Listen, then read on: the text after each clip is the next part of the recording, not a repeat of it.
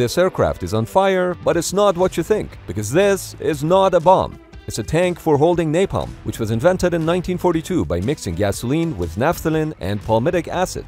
The result was a flammable gooey liquid which would stick to its targets and burn longer than gasoline, making it an effective yet controversial weapon. Napalm bombs were used during World War II as well as Korea and Vietnam, but it was also used to fuel flamethrowers on ships, tanks, and infantry, and this should explain why.